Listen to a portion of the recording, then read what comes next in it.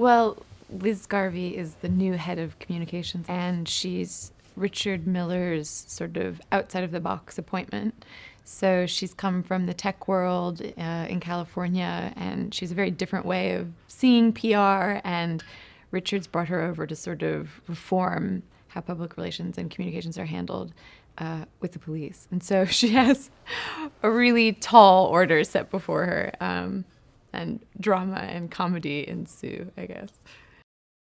I got involved with the project because Danny Boyle got in touch with me about it, and I read the script, and it was fantastic, funny and dramatic, and asking really interesting questions. And Liz is it's the kind of character you don't see often written for women. She's intense and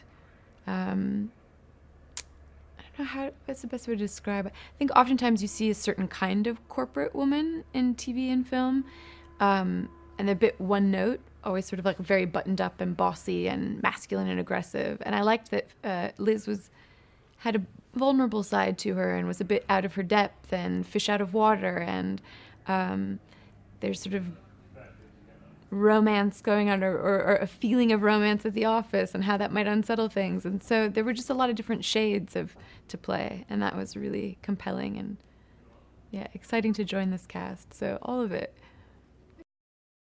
Working with Danny was amazing, really extraordinary. He has a capacity for creating and just like an energy on set that is astounding. I think even after shooting many days in a row, intense hours, under really difficult conditions, you're moving fast, you don't have much time, but he never lets that on. He keeps his actors very safe from those kinds of pressures, and that's a really nice feeling. You get to sort of just like let go and see what comes up.